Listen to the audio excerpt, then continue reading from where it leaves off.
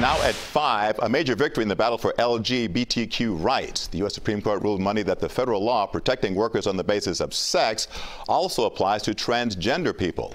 CBS's Natalie has more on the story now from Washington. In a landmark decision for LGBTQ rights, the Supreme Court ruled employers cannot discriminate on the basis of sexual orientation or gender identity.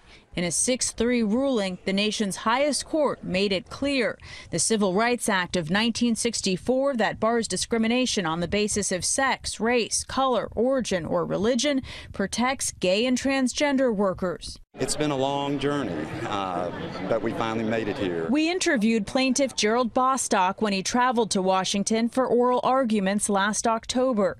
He says he lost his job in Clayton County, Georgia, after joining a gay softball league. I did nothing wrong, and now I have some validation in that. Bostock's was one of 3 cases heard at the court that day.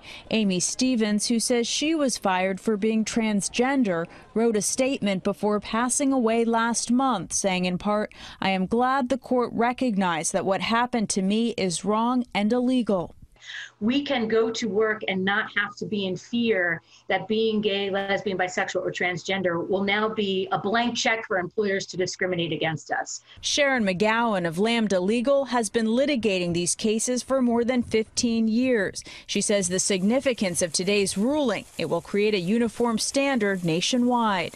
It doesn't matter whether you work in Illinois or Missouri. It doesn't matter whether or not you are in Ohio or Indiana. You will now have the full protection of federal law. Justices Samuel Alito, Clarence Thomas, and Brett Kavanaugh dissented. Justice Kavanaugh wrote, "We are judges, not members of Congress.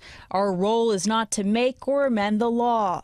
But in the majority opinion, Justice Neil Gorsuch wrote, "An employer who fires an individual merely for being gay or transgender defies the laws."